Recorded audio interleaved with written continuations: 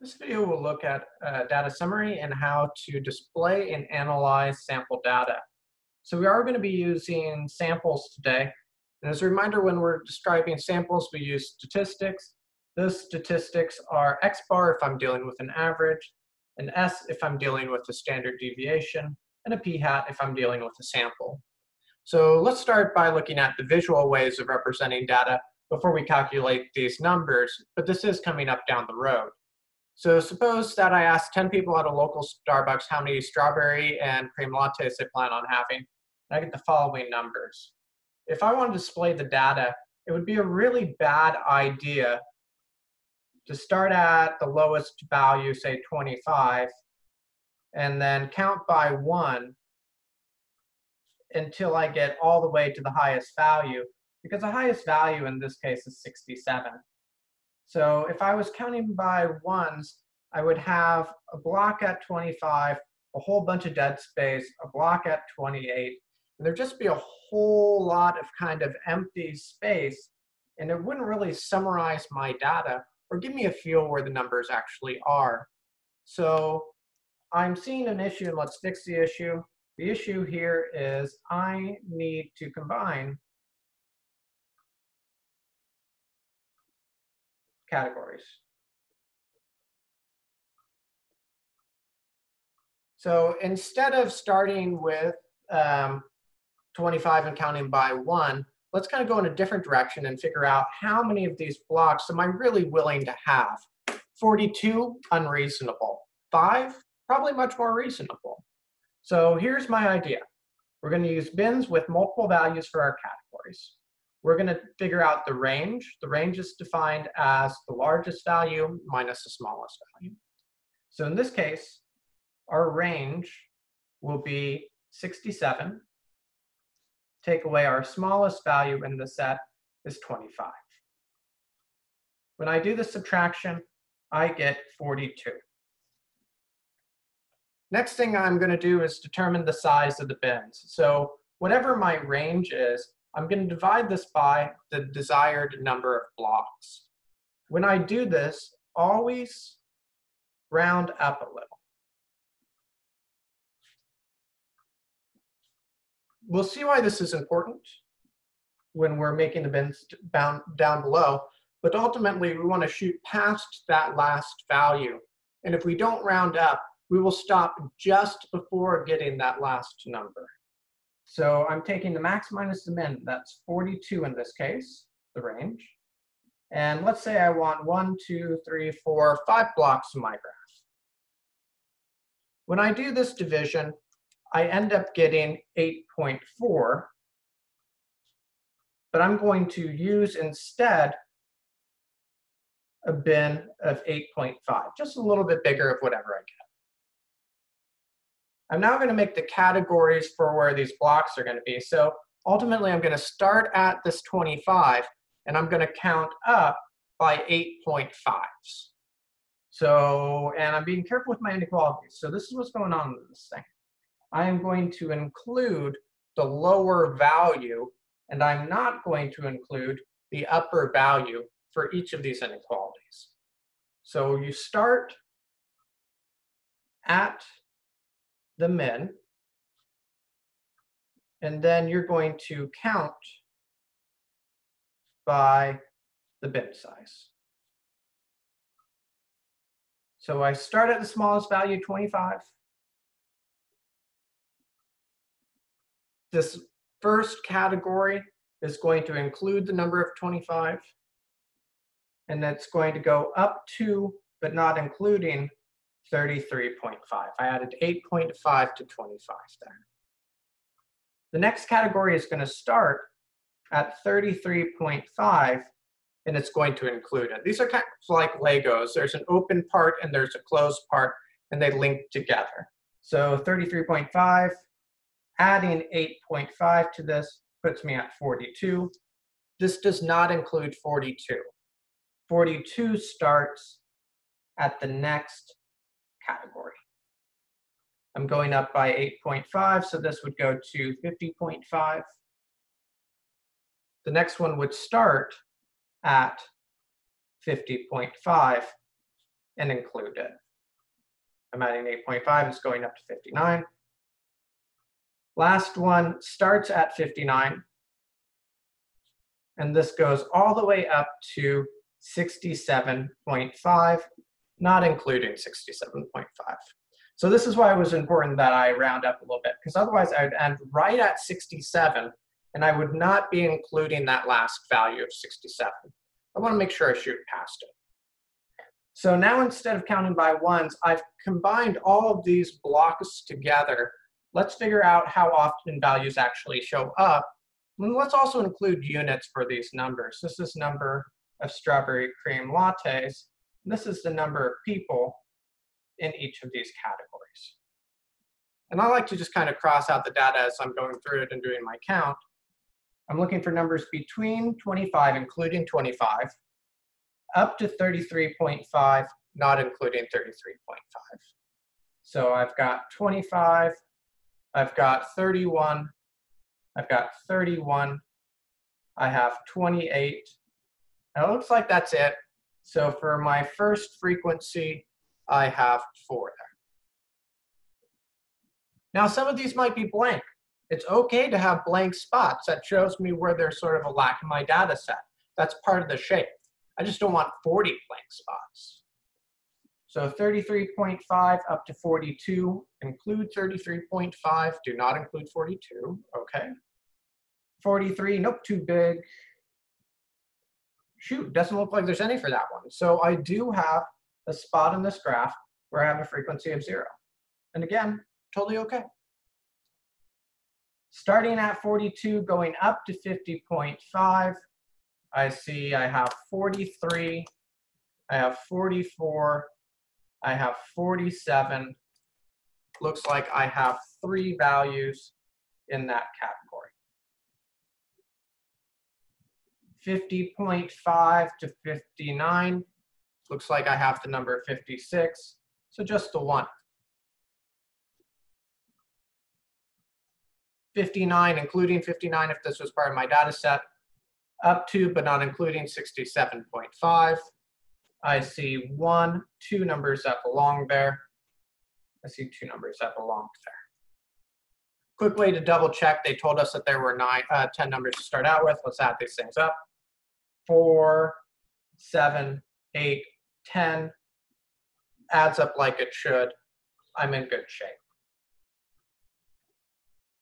So let's graph it. When I'm creating these graphs, a couple of features that I should include. I need to make sure that I have titles for all of my graphs, and I need to make sure that I have units where appropriate.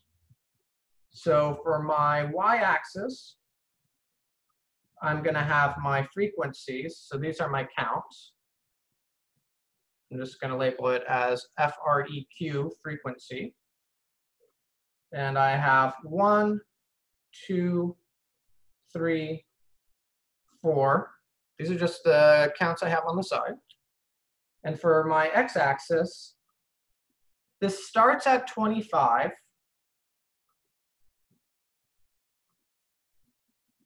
And I'm counting by 8.5. So these will be the blocks, 25 to 33.5, 33.5 to 42, 42 to 50.5, 50.5 to 59, and 59 to 67.5. This axis is the number of strawberry cream lattes.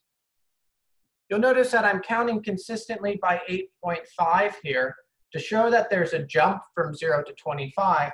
It's customary to put this little lightning bolt symbol at the start of the graph. It's like you took that axis and you kind of squished it in. This just says I'm skipping values. Now I'm going to make blocks with their corresponding heights.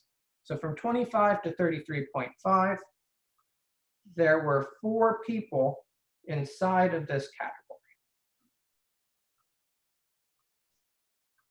I'm writing the numbers above. You don't have to write the numbers above. 33.5 to 42, there were 0 values in that.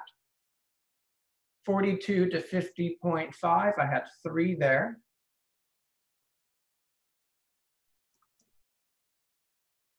Next category, I have 1. And final category, I have 2. So I see some sort of initial mound, it drops down, and then it comes back up again.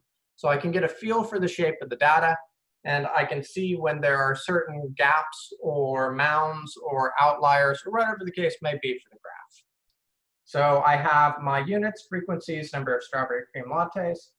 I'd also want a title.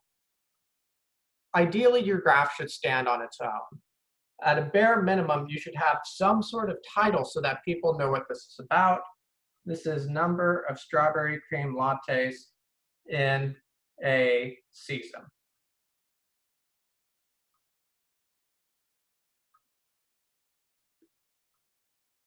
Okay, I'm going to create another graph using the same information.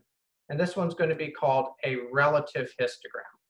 I'm still going to have blocks at touch. That's a defining characteristic of a histogram. But whenever I see the word relative, I'm going to have percentages. So instead of saying there were 3 people between 42 and 50.5, I'm going to rewrite this as a percentage. So maybe something like 30% of people were between 42 and 50.5 strawberry cream lattes. So when I make my table, this table was called a frequency table. I'm going to now be making a relative frequency table. And I make this table just by adding an extra column with my sample success rates, my percentages. I'm going to have the same categories though, 25 to 33.5. I'm always using these inequalities. If you just write down stuff like 25 to 33.5 with words or with little dashes instead of inequalities, I don't know if you're including the left value or the right value or what the deal is. These inequalities really tell us for sure we're including the left number, we're not including the right number. So next one's from 42 to 50.5. Next one is 50.5 to 59. Last one starts at 59 and it goes up to 67.5. Counts, well, it's the same counts, it's the same graph. I'm changing very little. I'm adding a column for percentages. To figure out these percentages, I'm going to take the number of values in any one of these categories, and I'm going to divide it by the total number of terms. So for example, 4 out of a total of 10 gives me 0.4 or 40%. Next category, 0 out of 10, that's 0%. 3 out of 10, that's 0.3 or 30%. I have 1 out of 10, that's 10%. 40, 70, 80, I'm at 80% so far, so this last category must be 20%, because if you add these things up correctly, they should add close to 100% or so. So I'm going to make a graph, and it's going to look really similar to the graph that I just made. I'm counting by the same thing here for my x-axis when I'm looking at number of strawberry cream lattes. But I'm changing this y-axis, and now I'll have percentages here.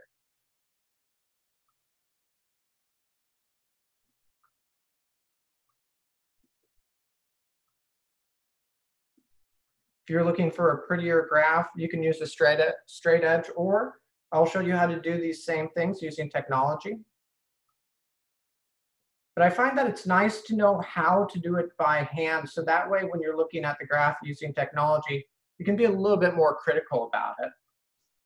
Sometimes when you make a graph in Excel, it just spits out something that's gibberish. And unless you know what you're looking for, you'll end up submitting weird graphs to people that don't actually summarize the information. Okay, first block, 25 to 33.5. Percentage-wise, that's a 40.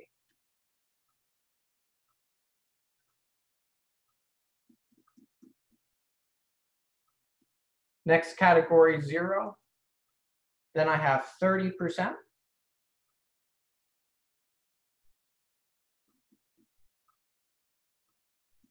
Next bin, I have 10%. Last bin, I have 20%. And as always, I need to make sure I have a title. I'll take any sort of title as far as grading is concerned, if that's something that you're concerned about. So you can even just call this number of strawberry cream lattes 2020, or whatever the year happens to be that you're watching for the number of strawberry cream lattes, pretty low stress. This is nice because I can see a summary of the data. 40% of people had between 25 and 33.5 strawberry cream lattes. That's equivalent of 4 people from my sample. And I don't have this weird thing where I just have like a whole bunch of empty spaces. It really clumps things together in a nice way for me. The downside is I've lost some information when I'm looking at this graph. Just looking at this graph, if I asked you, well, how many people had 31 strawberry cream lattes? I can no longer see that from here. I would have to go back to my data to see that there were exactly 2 people that had 31. So I have summarized it, but in doing so, I've lost information. That's sort of the double-edged sword of graphs, is they combine everything in one spot, but you lose a little bit by doing so. So let's look at another graph that actually keeps that piece of information for you. This is called a stem and leaf plot. So unlike a histogram, I'm not going to be losing that 31 data where I can see the number of people that had 31 strawberry cream lattes. The graph might not look as nice as a histogram. So here's my idea. I'm going to create a column for the tens place and another column for the ones place. So stem and leaf, these are some sort of a table graphical thing, and it's broken down over any 2 decimal places. So for example, this could be tens and ones. This could be split up as hundreds, and your tens spot, it could be split up as your ones and your decimals, any sort of break in your natural data set. Next thing you're going to do is you're going to put all of your tens values, or whatever this column is, down. So looking at my information, my smallest 10 is a 20. My largest 10 is a 60. So I have things in the 20s, 30s, 40s, 50s, and 60s. Now, just as a note, some of these things might be blank. So it's possible that I don't have anything in the 30s. That would be okay. I still have this spot over here to show that there's a gap in my data set. So I have my table. I put the tens in the tens place. I'm going to put the ones that are linked with those tens in the ones place. And when I do this, I'm going to arrange them from smallest on the inside all the way to largest on the outside.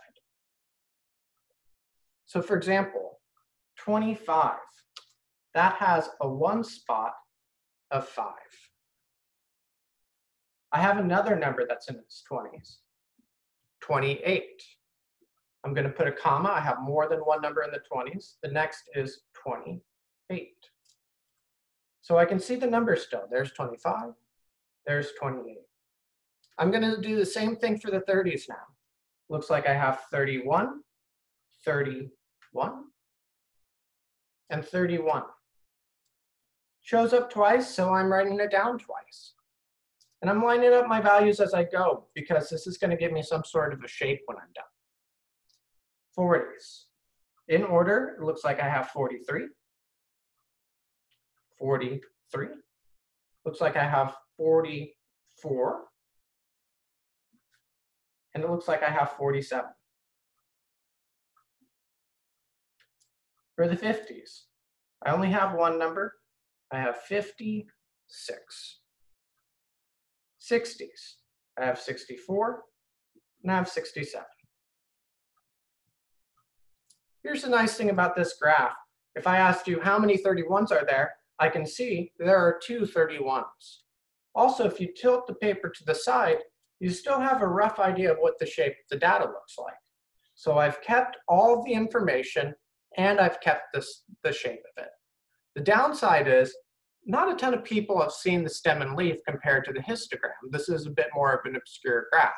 So I might have more of the things preserved, but less people might be able to read it. So as a result of this, I have to make sure that I include a title, as always, number of strawberry cream lattes in a season. And I should also think about including a key. So in this case, my key might look something like the following. If I saw a 4 on one side and a 3 on the other, this is the number 43 strawberry cream lattes. If I saw a 6, line 7, that's 67 strawberry cream lattes. So we've seen 3 graphs, kind of 2.5, for looking at this quantitative data. I have histograms and relative histograms. This is what I mean by half. This is pretty much the same thing as this. And we also have stem and leaf graphs. This next type of graph is going to be looking at categorical or qualitative data. So this is my word-based data. And I call it a bar plot. Bar plots are like histograms for word-based data.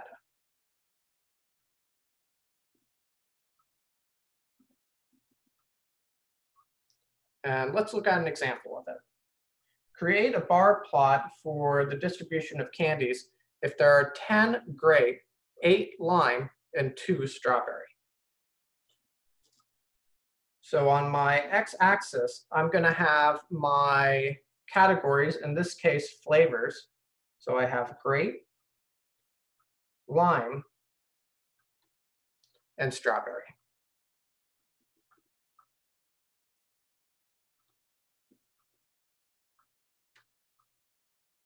And my axis there is flavor. On my y-axis, I'll have my count. Smallest number is 2, largest is 10, so I'll count by 2s.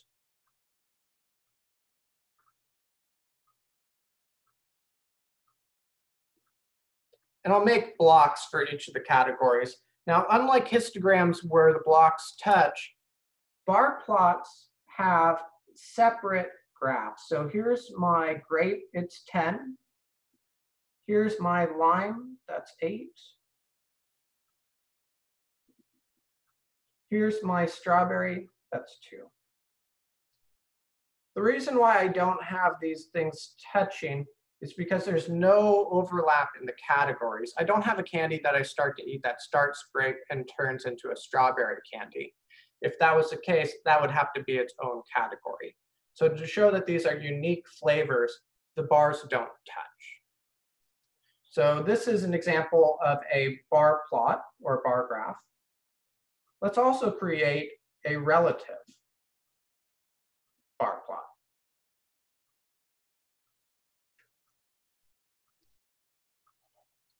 And I want you to pause the video and look back through your notes and try to remember, what did that word relative mean? Because I want to do something like a relative histogram with this data set when I'm looking at a relative bar plot. So what does relative mean? And then try to make the graph if you can. What do you think this is going to look like? Pause and give it a go. So for that word relative, I hope you're remembering that this meant percent. So let's make just a little table before we try to graph this. I've got my flavors of grape, lime, and strawberry. Grape showed up 10 times, lime showed up 8 times, strawberry showed up twice. And I just want to make sure that I get percentages before I try to graph this.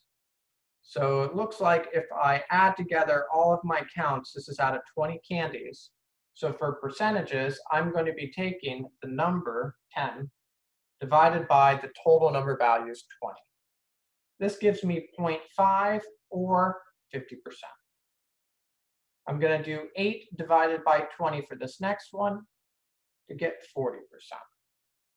I'm going to do 2 divided by 20 to get a final percentage of 10. Quick check, adding these up, 50, 90, 100%. They should add up pretty dang close to 100%. Okay, making my graph. I still have grape, lime, and strawberry on the bottom. Instead of having counts here, I'm going to have my percentages. I'm going to count by 10%.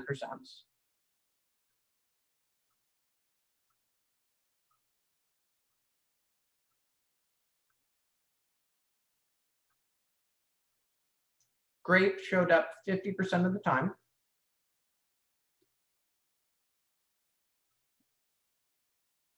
Lime shows up 40% of the time. And strawberry shows up 10% of the time. Reminder, all good graphs have labels, and they should also have titles. So even if it's just a placeholder, so you'll remember to do so later, make sure you include a space there so you have titles for your graphs. All right, I have some graphs here looking at different data sets, but I want to be able to describe these things. So when I'm looking at, for example, the stem and leaf plot on the side, it kind of looks like it has 2 mounds. It looks like it's coming off more to the right side than it is to the left side, but I want to be able to formalize that language. So when describing graphs, there are 3 features to kind of look at, and I'm going to draw just a rough sketch of what I'm talking about.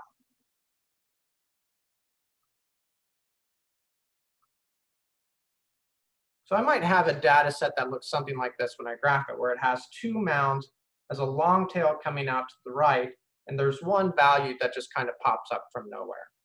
So I want to be able to describe the number of mounds. I want to be able to describe which tail is longer, and I want to look out to see if there are any outliers. I call a graph unimodal if it has 1 mound. So 1 mound graph, that's an example of 1 mound. This would be an example of 1 mound too. Notice there are a lot of blocks to it, but if you were to kind of put a sheet over that thing, it would look like it was just 1 mountain range. Bimodal, bi means 2, so this is a 2-mounded graph. So maybe you have something like that is bimodal. If I'm doing it with blocks, that's also bimodal. If there are multiple mounds, so 2+ mounds,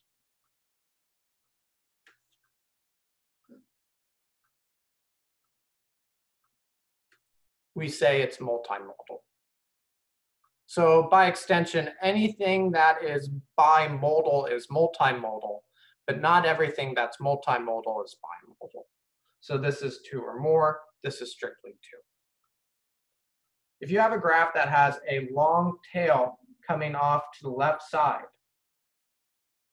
like this, or like this if it's blocking, I call that left skewed. So left skewed, this is a long left tail. By extension, right skewed is a long right tail.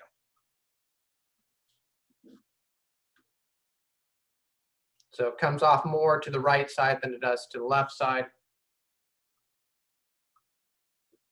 Tapers off towards the right.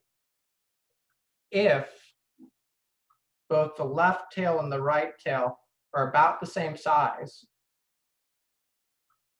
I call it symmetric. So this is when the tails are the same size. Symmetric means that you could put a mirror down the center and the thing would reflect upon itself. Uniform, this means if you graph it, it has the same height throughout. So uniform is the same height for the entire graph.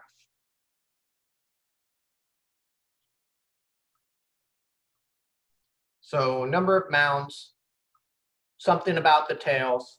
Last thing we're looking for is there could be some value way out here all by itself. We call any value that's well outside of your data set an outlier. This is an informal definition for outlier. We'll come up with the numeric one later. For now, we're just saying something that's a really, really long ways away from the rest of your data. I'm going to draw two graphs here, and we're just going to practice using this vocab on describing these two graphs. So for this one,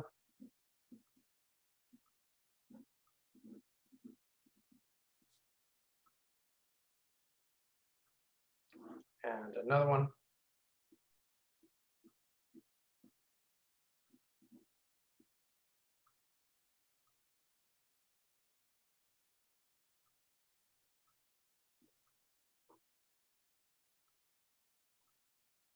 Okay. I want you to try to pause the video and look at both of these and see if you can figure out what's going on with the mounds, what's going on with the tails, and is there an outlier in the graph? Assuming you pause the video and try that out, let's do this together here. Looking at this, it appears that there are two mounds. I don't typically count an outlier as a mound, so there are two mounds. So for the shape, I would say this is bimodal. The tails, each one of these mounds has a tail coming out to the right, so each of the mounds is right skewed. The graph in its totality also has a long right tail. It's a right skewed graph. I've got a value way out here on its own, so there is an outlier.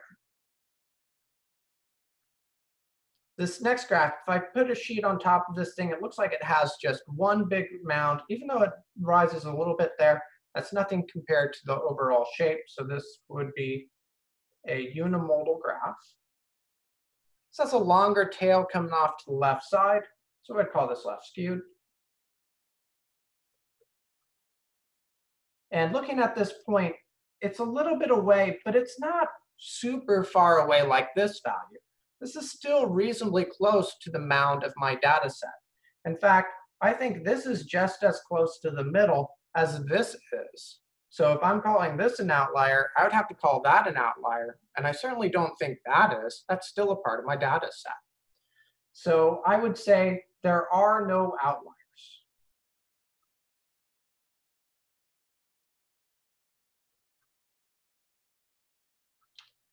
Typically, when I'm describing graphs, I don't declare that there's a lack of something. So I would just say that this is unimodal and left skewed. Saying that there are no outliers is saying there's nothing unusual going on. And if you declare that there's nothing unusual going on, that starts to seem a little bit suspicious.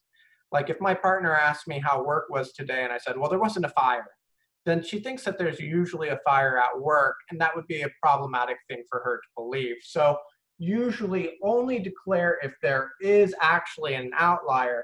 If there's not, you don't have to report the lack of something.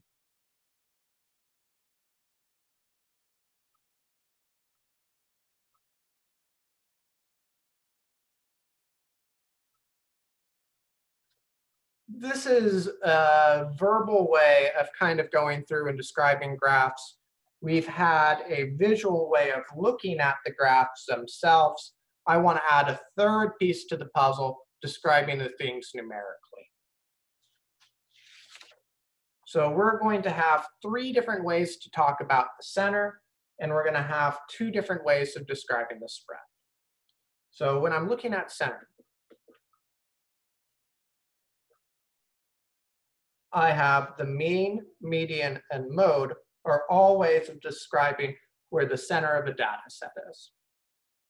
You may have heard these terms before. Another way to describe mean is this is my average. And a reminder, we are working with sample data here today. And my symbol for a sample average is X bar. And the average, to find this, I add all of my values, and you divide this by the number of terms.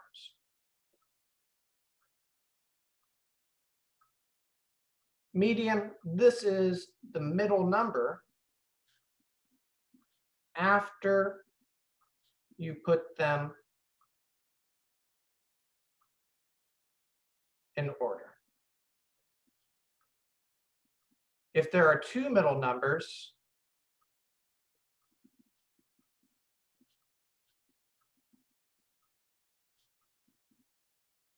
then average them.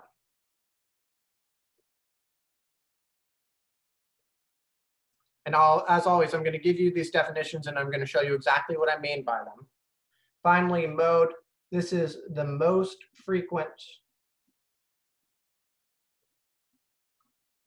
if it exists.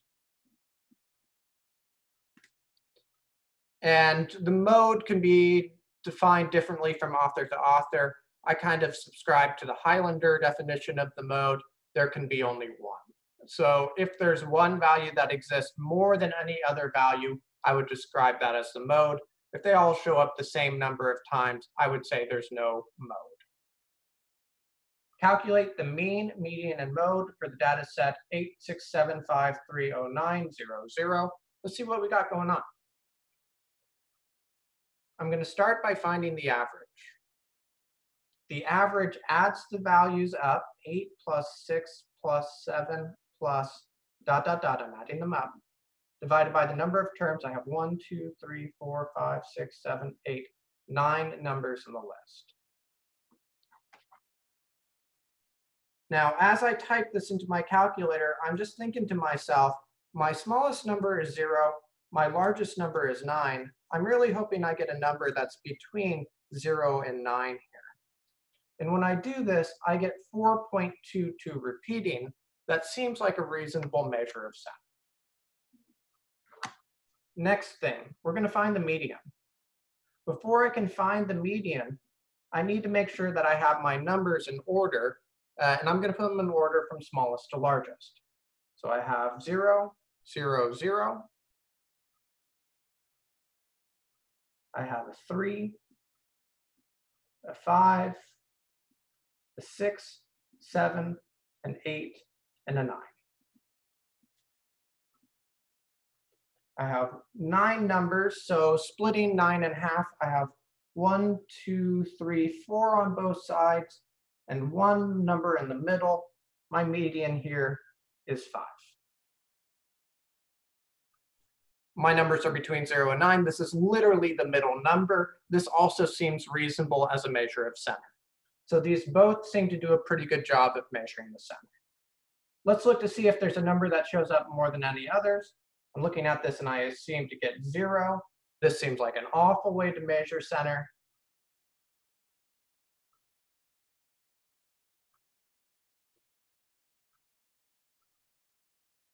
Typically, I'm going to avoid using the mode as a measure of center. In fact, the only time when I think that's useful is when I'm dealing with categories. Because if you ask me what's the mode for the flavors, I would say grape is the mode. It shows up more than any other flavor. So it's really not awesome when you're dealing with quantitative information. The mode only really shines when you're dealing with qualitative information. Another example, this one with the same set of numbers, 8675309, 0. Last numbers changed to a negative 100 though. So you might call that thing an outlier. Let's see what happens to our average when we have the same data set, but this last number is now a negative 100.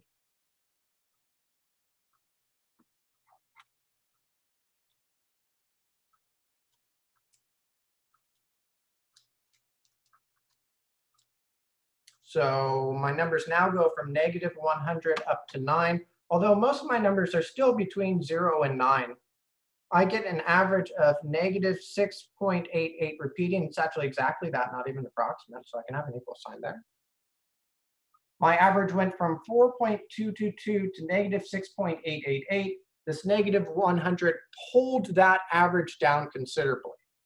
So when I'm talking about the mean as an average, this is a weighted number. It feels the weight of every single value. Median.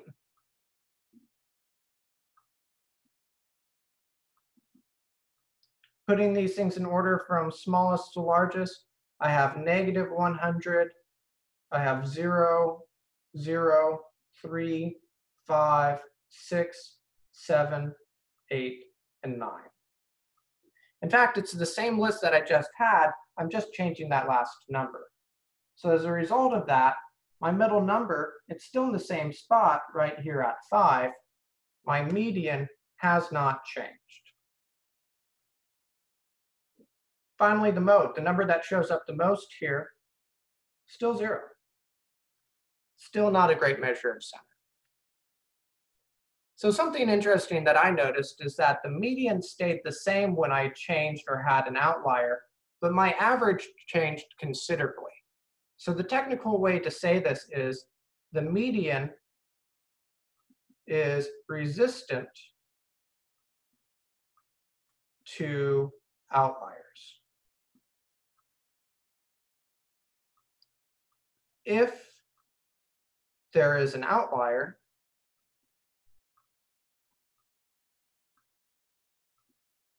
think about using the median as the center.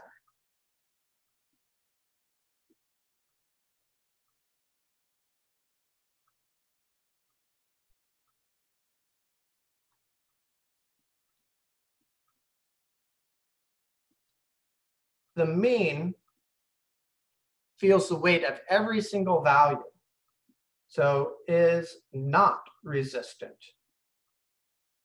to outliers. As a result of this, the mean is often on the longest tail. It feels the weight of those extreme values that are way outside on the longest tail. The median always splits the area in half.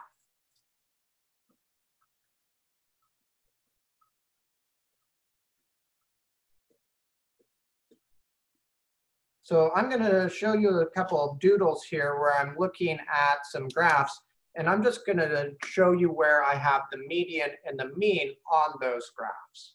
I'm just doing this on a piece of scratch paper. You can do this on the back of the page of your notes if you have the back of the page.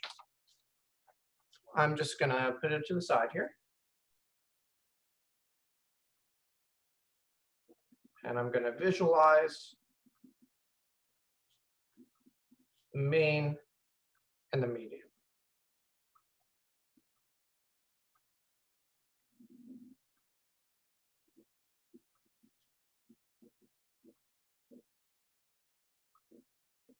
So let's say I have a graph like this. My median is cutting the area in half. That doesn't mean that I split the x values in half. It means if you think of this like being made out of clay, I want to find the spot that where when I cut it, I have the same amount of clay on the left side that I do on the right side. So moving along, I would think that it's somewhere about here. If I cut here and think about the amount of white space that I have on this side and the total size of the blocks, and the total size of the blocks on this side put together, this is about halfway in the area. That's my median. So the median is half the area. It splits that area in half. In contrast, the mean feels the weight of values.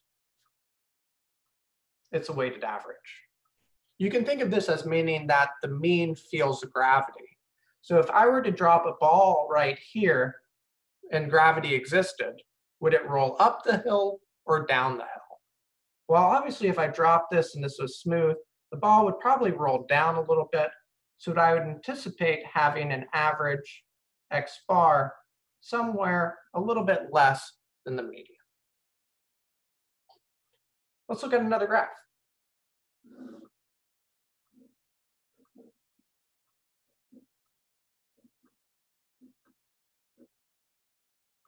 Cutting the area in half, if I have these three blocks are like the size of this one block. So my median is probably somewhere about here, cutting the area in half. If I drop a ball here, it would roll down the hill a little bit. So I would anticipate having an average, probably somewhere there, a little bit down the hill. Let's look at a third one.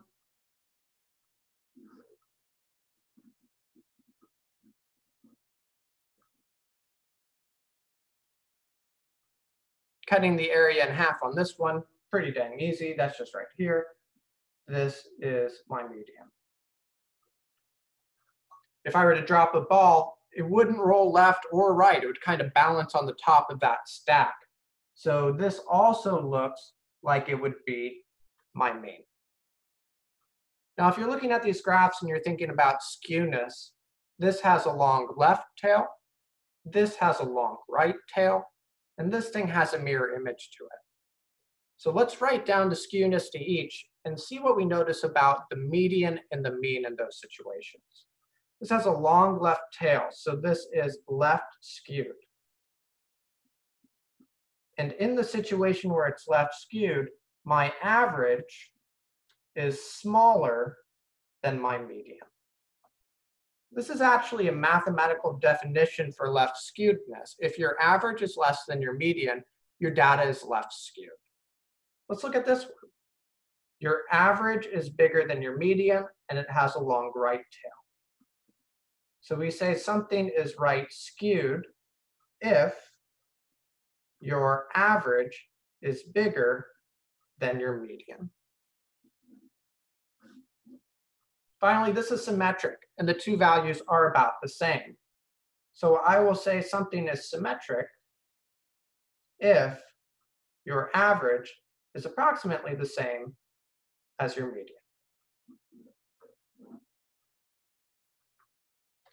I'm going to go back to examples 3 and 4 that we just looked at earlier, and I'm going to compare the mean and the median to see if I can determine skewness of the graph. For example, in example 3, my average X bar was smaller than my median.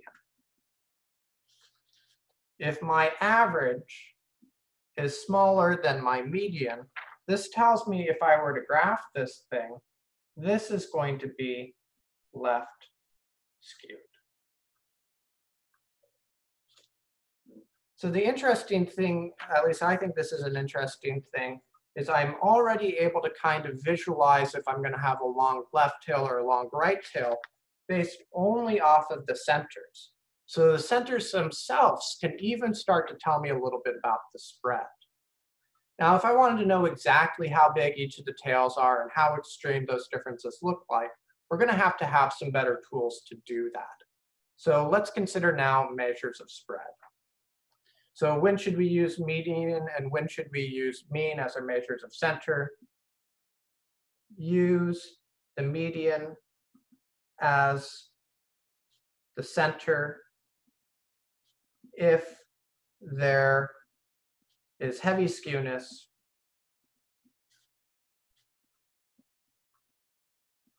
or an outlier because the median is resistant to an outlier. The median is position-based.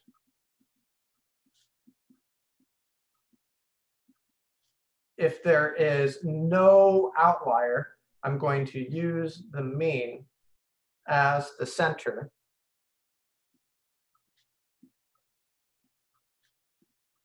if there is no outlier or no extreme skewness. And instead of being position-based, the mean is value-based or weight-based. So I kind of have this bifurcation, these two different ways of looking at things. I'll have a whole bunch of things that will be all position-based, and I'll have a whole bunch of things that are value-based. So when I'm describing spread, I'm going to have something called the 5-number summary. This will be a position-based way of looking at spread.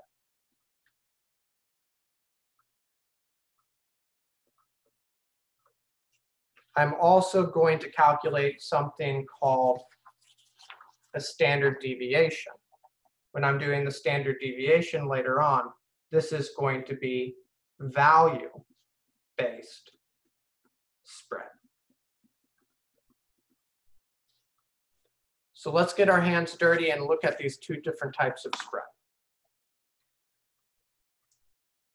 First one, I'm going to split my data up so I can have a positional way of looking at things.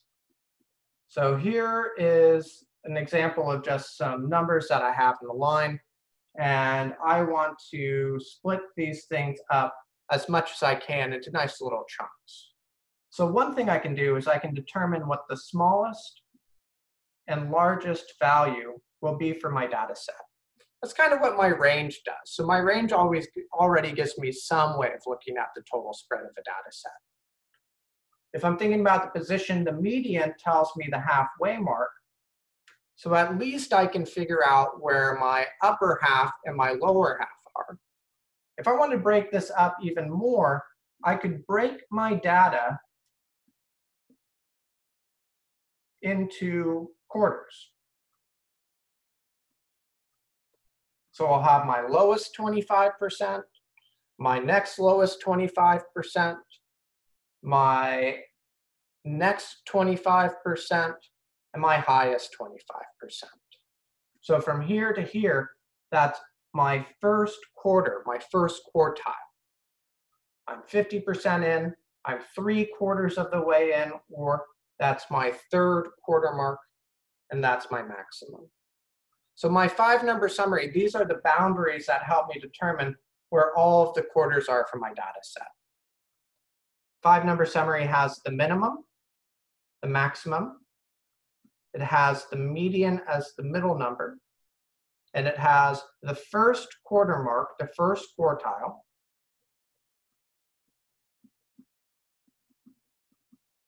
and it has this third quarter mark, my third quartile.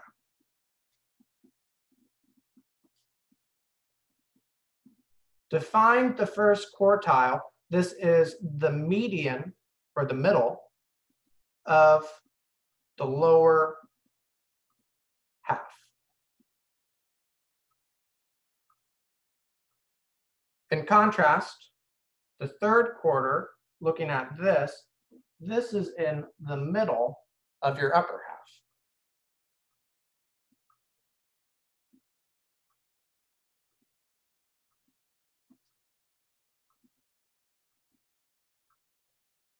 A note on halves: do not include the middle number if it's part of your data set when calculating or determining your upper and your lower half. Let me show you what I mean by that. So here I have this data set 867530900, and I'm going to find the 5-number summary set for this data. So first thing I'm going to do is I'm going to put all these numbers in order. So I have 3 zeros, a 3, 5, 6, 7, 8, and a 9. I'm going to peel off the two easiest ones I can find from the start, the minimum and the maximum. I still want my first quarter, my median, and my third quarter. I'll find those as I'm going along. But my smallest number is clearly 0. and my largest number is 9. So all of my numbers are between 0 and 9. Cutting this thing in half, so I have 9 numbers, so pair, another pair, another pair, another pair, another pair. My middle number is 5. So my median is 5. I want to make sure I have the same number of values in the lower half that I do in the upper half. So if I have 1, 2, 3, 4 numbers here in the lower part, and 1, 2, 3, 4 numbers here in the upper part, I've split the data up evenly. So I'm excluding this value of 5 because otherwise I wouldn't have the same number of values in the lower and upper part. And I'm trying to break this up as evenly as possible. So in this case, when I'm finding Q1, that's going to be the middle of this set. That's between the numbers 0 and 0. My Q1 is 0. Upper half, I have 4 numbers. My middle number in this data set is between the 7 and the 8. My Q3 is halfway between. It's 7.5. So I have 25% of my data from 0 to 0, 25% from 0 to 5, another 25% from 5 to 7.5, and a final 25% from 7.5 to 9. I have broken my data up into quarter pieces. I can see where the spread is. So if you ask me, where is the middle 50%? I would say the middle 50% happens between 0 and 7.5. Let's look at another example. 4, 4, 6, 8, 10, and 20. And I want the 5 number summary. So I'm going to want the minimum, Q1, the median, Q3, and the maximum. These are already in order for me. I have 4, 4, 6, 8, 10, 20. I can see that the smallest number is 4, and the largest number is 20.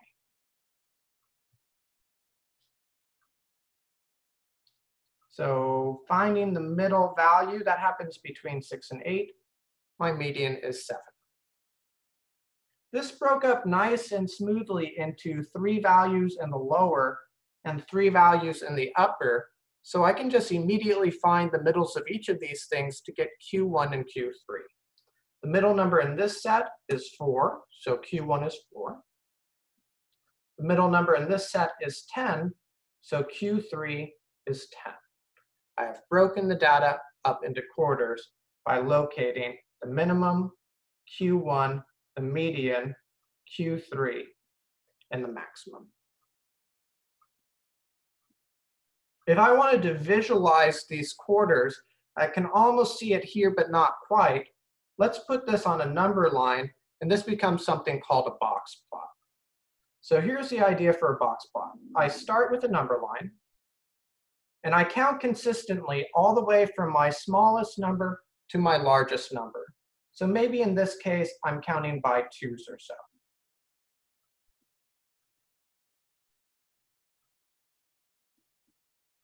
The box plot is a graph. So if I have units, I would make sure that I include units. And if this was actually describing something that was important, I would want a title. Now that I have my number line, I'm going to mark my 5 number summary, and I'm going to use vertical lines to do it. So I have the minimum here at 4. I have Q1 also here at 4. I have the median at 7. I have Q3 at 10. And I have the maximum up here at 20. The box part of a box plot is found by connecting Q1 and Q3. So connect Q1 and Q3 to form the middle 50%. Next part is the whiskers. From the lowest value to the highest value, extend a line to represent the lowest 25% and the highest 25%. Nice thing about box plots is this is showing you where the quarters is, and it also shows you the skewness. Notice how this has a really, really long right tail. And technically, these values match up entirely, so I'm drawing a little line, but in actuality, they're like smack dab against each other. So it has a long right tail and almost no left tail. I would call this thing right skewed. This is another way that I can use to display data. So let's try to make a box plot for the strawberry cream latte data. This is a two-step process. I need to find my 5-number summary.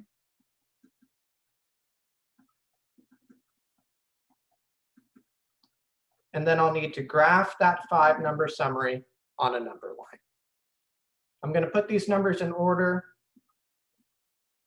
25, 28, 31, 31, 43, 44, 47, 56, 64, and 67. Smallest number is 25, largest number is 67. On the number line, 25, maybe I count by tens here.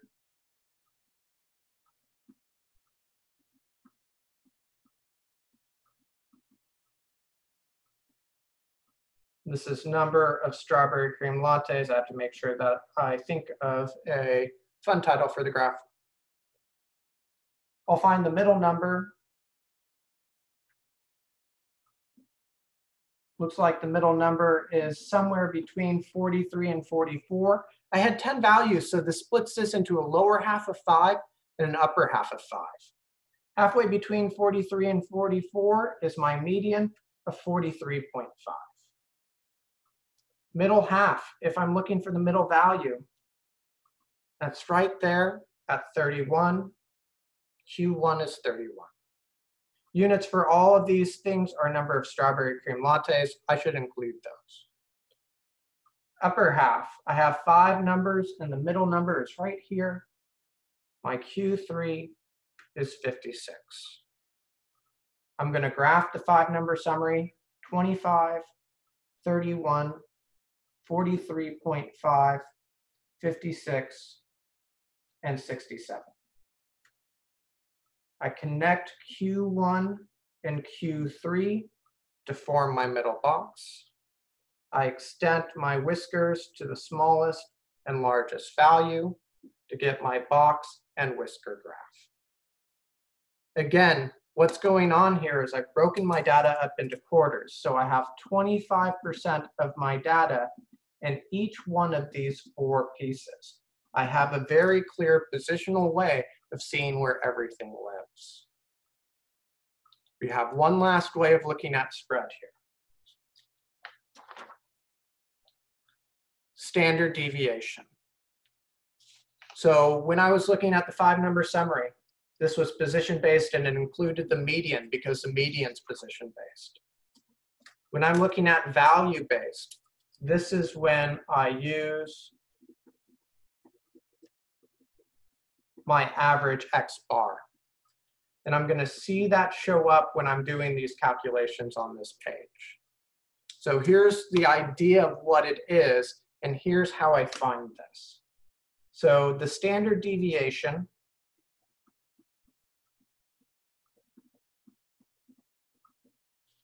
and this is standard deviation for a sample, so it's S, is roughly the average gap size from the center. So let me show you an example. Let's suppose you have the data set of 2, 5, and 8. And I want to find the standard deviation. My average number in this case is 5. So I'm wondering how far are each of these numbers away from 5? Well, this has a gap of 3. 2 is 3 units away from 5. And this also has a gap size of 3. 8 is 3 away from 5. So my average gap size, just doing the subtraction there, is 3. So my standard deviation for the set 2, 5, 8 will be the value 3. Let's try to come up with a formula for looking at this thing. And just a note, I might get it wrong as I'm calculating this. I'll fix things if I make a mistake. So S, I'm using my erasable pen here because I'm pretty sure I'm going to make a mistake. But again, totally okay if I do so. I want to have the gaps on the top and the number of gaps on the bottom. So I'm going to add the 3, and I found the 3 by taking my value and subtracting the center from it. So I had 5 minus 2, I had 8 minus 5, I had my values minus their center. And I added all of these things up. So for my formula on the side here, my first value in my list is 2. The center in my list is 5, so I have 2 minus 5. I'm going to try to include all the values just to see what happens. Next value in my list is 5. But it's my center, so 5 minus 5 is 0, so I really don't care about that. Last value in the list is 8. The center is 5. 8 minus 5 gives me a gap of 3 there. So I had each of these values minus centers. That's where I got these 3's from. And the standard deviation is the average of them. So I'm adding all of these gaps up, and I'm dividing it by the number of gaps. And if I had 3 values, I had 2 gaps. It's the spaces between numbers. So you can think of it as the number of commas. If I had 2 numbers, there's 1 gap in between. If I had 4 values, I would have 3 spaces in between. The number of gaps is always the number of values minus 1. So in our case, we had 3 minus 1. We had 2 values there on the bottom. I would like you to pause the video and type in this S. I'm curious what you'll get when you try to find this standard deviation. I typed this into my calculator, and I feel like I might have done something wrong, because when I did this, I got 0. So let's try to figure out where that 0 could be coming from, because clearly I see a gap of 3 up here, so I'm a little bit concerned that all of a sudden this is saying I have no spread. Clearly there is spread. So I have 2 minus 5 gives me negative 3, okay? 5 minus 5 is 0. 8 minus 5 is 3. And when I combine these, oh shoot, negative 3 and the positive 3 are canceling out. I didn't have negatives and positives up here. I just counted them all as gap sizes of 3. So in order to avoid this negative and this positive canceling each other out, let's try squaring each of these gap sizes first. So I had an issue with the signs. We're going to try this again. And I'm going to square to avoid, I hope, getting 0. So I want you to type that into your calculator, pause the video, give it a go. I'm really, really hoping that we don't get 0 this time, because there's clearly spread.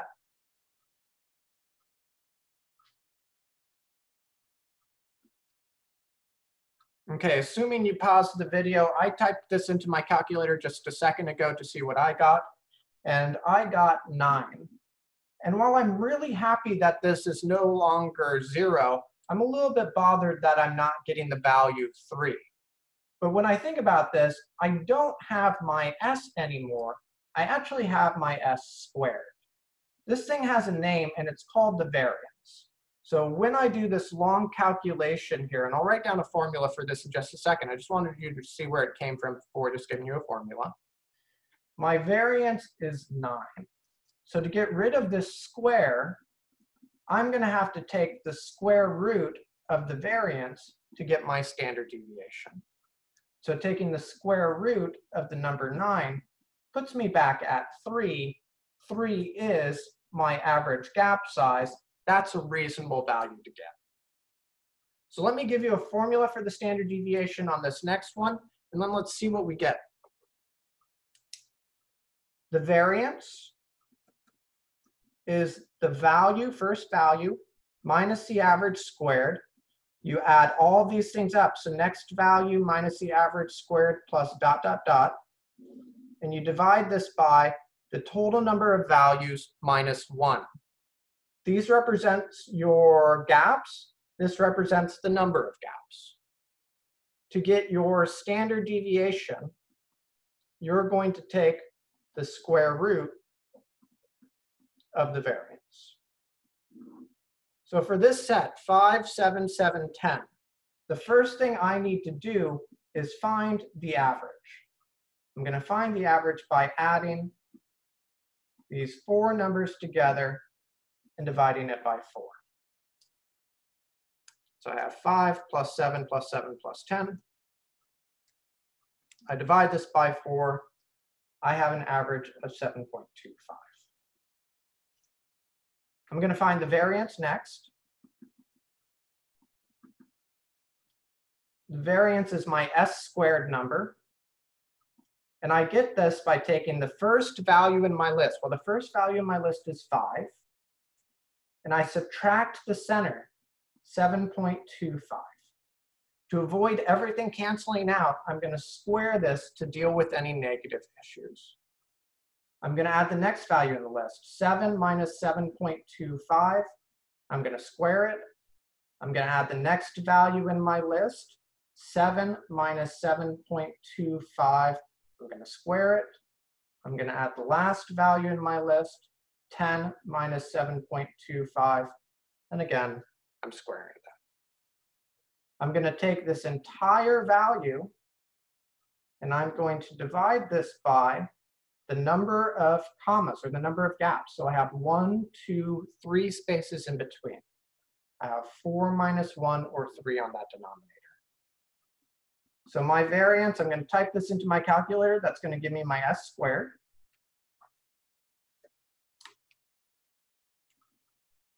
And I don't have a shortcut for this. I'm just kind of going through it each time. If I have a really, really large data set, I tend to use technology to find the variance in the standard deviation.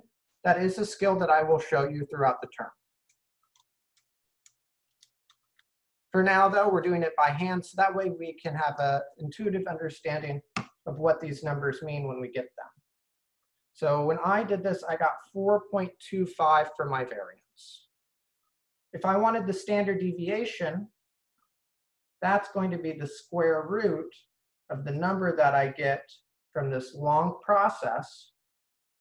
So my average gap size for this set is approximately 2.06 or so. Let's look at another one. Which set has a larger standard deviation, 0088 or 02468? Now, I'm not even going to calculate anything for this one. I'm just going to show you the graph and kind of explain what's going on.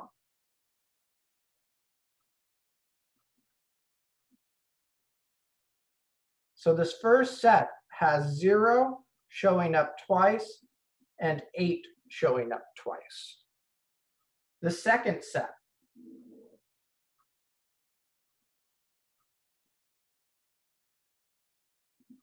zero, 2, 4, 6, 8. The standard deviation is the average gap size from the center. So 2 consequences of this. The further the values are from the center, so the more spread,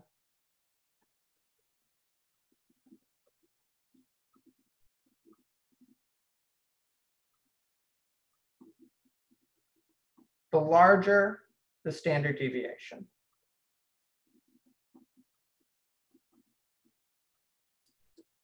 So the further the values are away from the center, so the more spread out it is, the bigger that standard deviation is.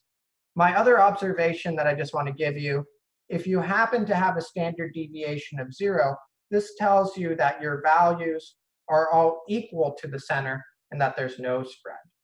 So if they're close or clumped in the center, that's a small standard deviation. If they're showing up more on the outsides, that's a larger standard deviation. So where I have a lot of things on the fringes, this has a larger standard deviation. It has more spread from the middle. This has a smaller standard deviation. It has more values in the middle. You have the formulas, so I would encourage you to actually calculate these things to make sure that this matches up. But it looks like this first set has the larger standard deviation. You should be able to see that from the numbers as well. We've now looked at how to calculate these things using numbers. We've looked at how to describe these things with words for graphs. And we've also dealt with the vocabulary of unimodal, bimodal, left-skewed, right-skewed, symmetric, and outliers. What I would still like to be able to do is describe the rarity of events. So for example, if I had the number 12 on this first graph, would that be an outlier or not an outlier? Would that be usual or unusual? And just as there are two ways of describing spread, 5-number summary and standard deviation, I'll have two ways to look at rarity of values.